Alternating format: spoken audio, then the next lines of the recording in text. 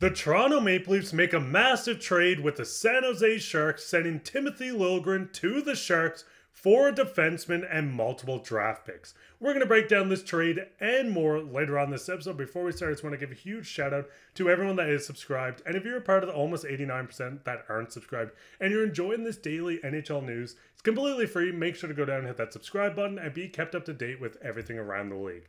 But with that, KC, let's just hop straight into the trade.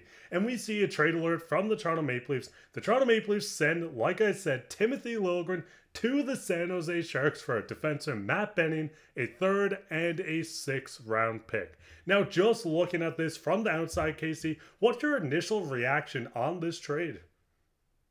Yeah, I think Brad Sullivan cooked here. I think this is something we've been waiting for quite some while. It was just getting to that point where the trigger is going to be pulled. And eventually, it did happen this evening, which a lot of us weren't really expecting. It was talked about. There was rumors going out throughout the day. But then we got the trade, getting Matt Benning and 2 picks, which I think is very good value for Timothy Liljegren. One thing I am going to miss about him is everybody commenting that I pronounce his name wrong down below in the comments section. But I think it's a great trade for Toronto because you're getting that 7th, 8th D kind of guy in Benning in return, but also getting some draft capital to sweeten the deal here, and you're getting that big contract out the books, of course, Mark. And the biggest thing is getting a guy like Benning. He's a right-handed defenseman, so you're not losing anything positionally. Liljegren played the exact same side, so you're still getting that. He's 6'1", he's about the same size, but he does play a bit of more of a defensive game. I know Liljegren, a lot of people didn't like him because of his defensive game, but we've also seen Matt Benning have some offensive output, putting up 24 points just a couple of seasons ago. Now, the biggest thing is, I want to say this trade was not really, like, a lot of people were surprised. Everyone knew Liljegren was gone. I mean, I've recorded a full 10-minute video just an hour ago just for this trade to happen and that not be relevant. But getting Matt Benning in on this team, we know that Liljegren was the 8th defenseman. We're going to go into his salary in a tiny little bit. But looking at this team, this is what it seems like Craig Berube really wants to run. You still have a guy like Pye. You still have a guy like Matt Benning coming in. Casey, do you think Matt Benning might be able to make a push to take that 6th spot? Or do you think he's kind of on the back of the order behind guys like Pye and a guy like Hunter Timmins?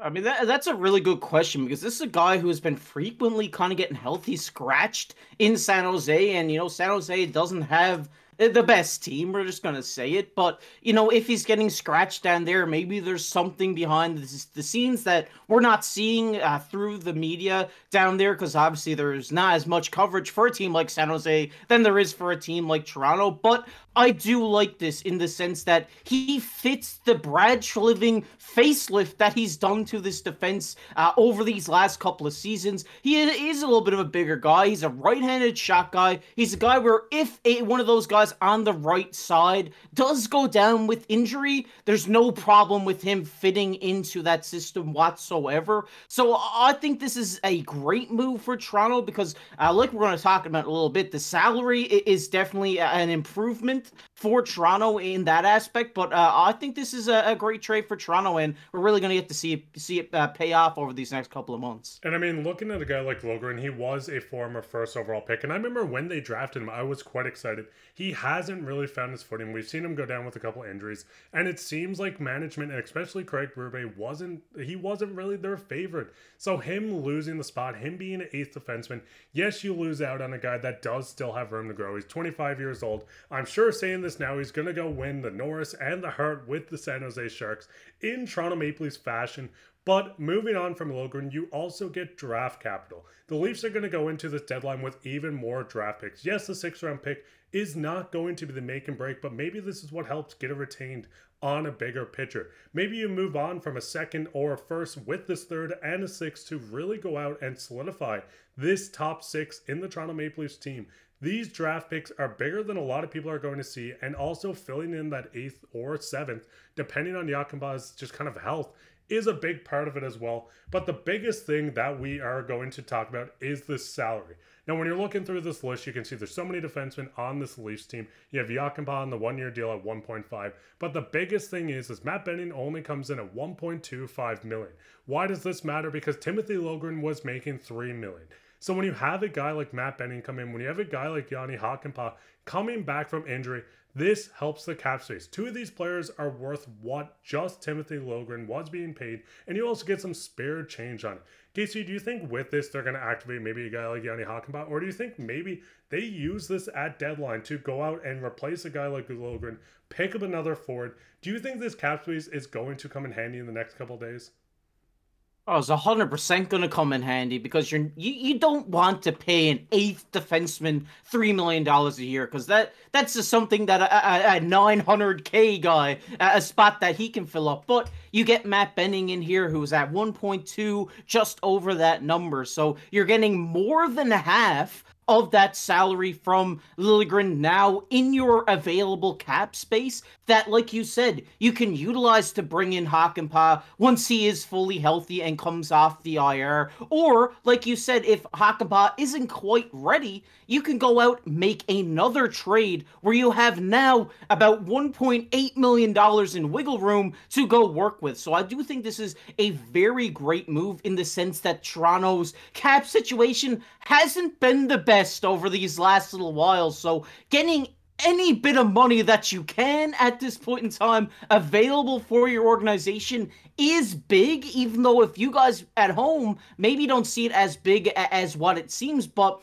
when you're looking at a guy coming in at about $1.8 million, that's a guy who can come in and make an immediate impact for your team, whether it's in the bottom pairings of the defense, whether it's in the bottom six. This is money that is not just going to be wasted from Liljegren sitting up in the rafters to now actually using that and utilizing it to their advantage. And I mean, we're talking about the ace defenseman. I mean, we've seen a guy like Philip Myers come in and play more games than Liljegren.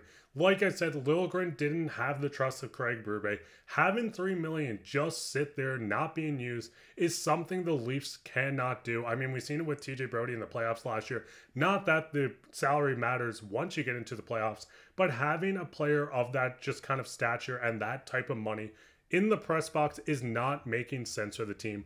But what were you guys' initial thoughts on this Liljegren trade? Do you think they got too little, more than you expected, or exactly what you wanted for him? But we'll hop straight into the second topic, which is on Fraser Minten. Now, this did come out yesterday, and it's where Fraser Minten was sent down to the AHL. He was out during training camp with a high ankle sprain that he had during the rookie tournament in September.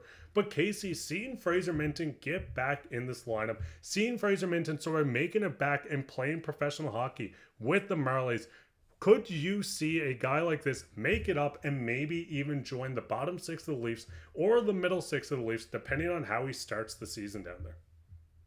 Yeah, I don't want to jump the gun right away, but this is a guy who we've been really high on here on the show. I mean, we talk about him consistently because he's such a great prospect that the Leafs have up their sleeve. So now we get to see him come over from the juniors, play with the big boys in the AHL, and if he can continue his dominant success like he was in the juniors, down with the Marlies, down in the AHL, there's definitely no doubt in my mind that if something happens this season where they are dying for a centerman, they will bring Fraser Minten up. And that's the biggest thing, too. I know with a lot of Leafs fans, myself included, you're looking at this team, you're looking at the center depth, and yes, Max Domi has been good on this team as well. I love him on this team. But the biggest thing is I'd almost rather him slide to the wing, maybe even try something out for a short period of time in Bobby McMahon, Fraser Minten, and Max Domi.